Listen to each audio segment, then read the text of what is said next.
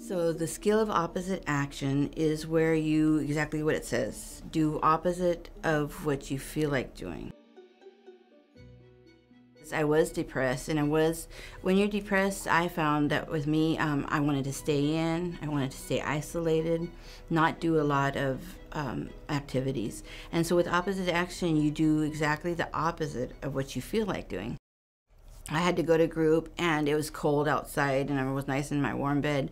I would think to myself, instead of just trying to see the whole morning, take it in, which would be overwhelming, I would just tell myself I'm going to just sit up and stretch and see how good that feels. And so I would do that. And then the next step would be I'm just going to go take a warm shower and enjoy that.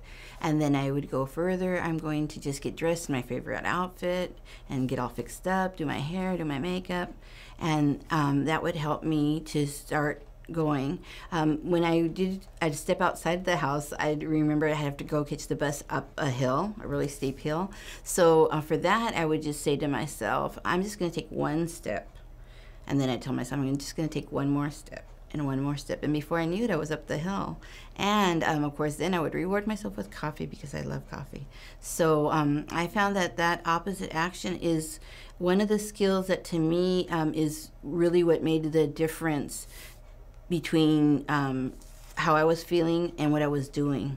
If I thought about all the things I had to do, then I would get that overwhelmed feeling and then do none of them. If I just thought of taking one action at a time, I was able to do it then.